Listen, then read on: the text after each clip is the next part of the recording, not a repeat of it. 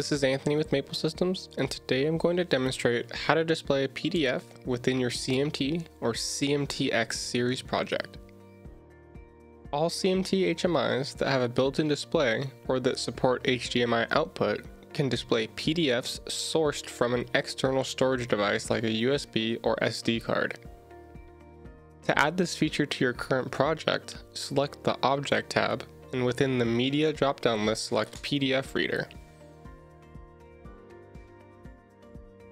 Configure the file position to provide a file path address.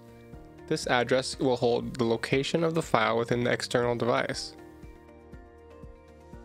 When finished, click OK and place the object on your work area.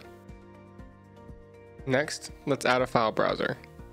This object will allow us to search within an external storage device and select the PDF. Within this object's setting menu, I'll ensure that the folder plus file name is selected and configure the address such that it matches the address used by the PDF reader. With that finished, I'll click OK, place this object, and then download this to my device for testing. On our HMI, you'll notice that I have a few PDFs displayed within the file browser.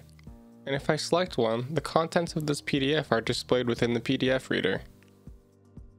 One thing I'd like to mention is that the PDF reader cannot be used when performing an offline or online simulation.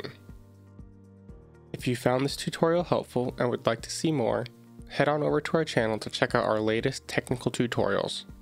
Feel free to check out our website as well for free demo projects, user manuals, and more. Thank you for watching.